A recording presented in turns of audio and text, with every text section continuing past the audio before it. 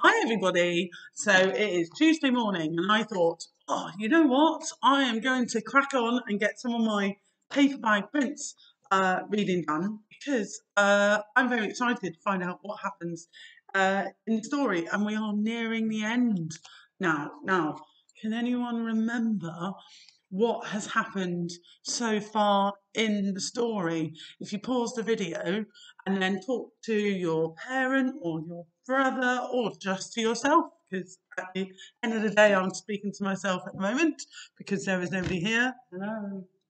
No, see, no one. So just talk to yourself, relive, retell your version of the story. Use your OneNote, and then when you're ready, come back and we will go back through it. So, have you retold your version of the story? Did you use your OneNote to help you? I hope so. So, let's go back through quickly, shall we? Let's summarise. So, we were introduced to this valley location where, unfortunately, in the corner there was this dump, but we didn't know why it was there. But every day, lorries would visit and dump all of the rubbish from the local town there. And there was an assortment of stuff. But despite the fact that there was all of this stuff everywhere, nature was finding a way to survive. It was clinging on, wasn't it? It was finding somewhere to live. And then we got this example of the birds living in the TV, and newts and tadpoles living in like jars and stuff. So it was finding a way. It was resilient. Not resilient everywhere though. Animals were more sensible than humans. They stayed away from the poison pool. Which I asked if we felt that the author liked or disliked animals, and in class for sure we felt that the author, Colin Thompson, wasn't a fan of humans and was quite negative towards them. Then we came to this page where there's not as much going on, but we have this. We have an armchair outside of a railway carriage, and the railway carriage, in its heyday, was pulled through the countryside, through different places. But then, when steam trains were retired, they either went to the seaside for holiday places, or it came to this dump and it was tumbled down. So it wasn't in the best of conditions. And then we are finally introduced to the Paperbag Prince. He comes riding down here every day. They called him the Paperbag Prince. It was just a nickname they gave him. It's not actually his actual name. He was a big fan of the animals, except for which animal was a little bit nervous around him. Who can remember?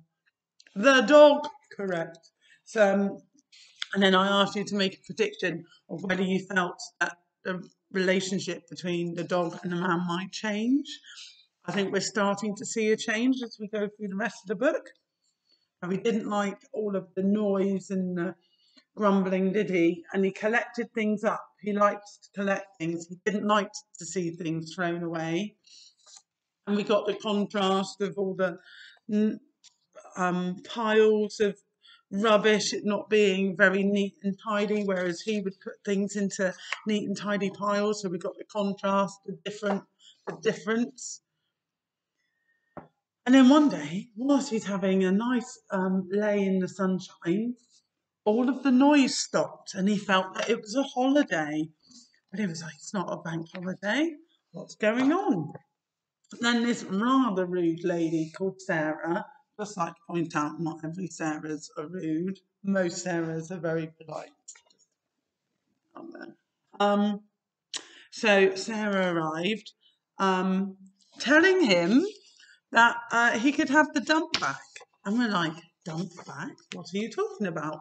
And it transpires that the Paperbag Prince, the land was his the entire time, but the count, his farmhouse had burnt down, and so the council used the land as a rubbish dump.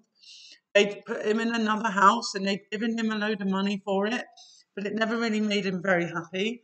And he finally got it back and he felt the weight lift off his shoulders, which made him feel quite good. And that's when I picked up on the two magpies, not blackbirds, magpies. And two magpies signify joy, because one for sorrow, two for joy. I actually saw two this morning, so I'm thinking it's going to be a good day. So let's find out what he does in his newfound freedom, shall we? So he walked round his kingdom, followed by the cats. At the back of the valley, the path was overgrown with brambles. No one had been there for years. Soon it would start to look green again as the last of the rubbish disappeared under grass and bushes. So just like our science experiment, it's starting to grow over the top. Kirsten, could you get 2 more laptops out for me, please?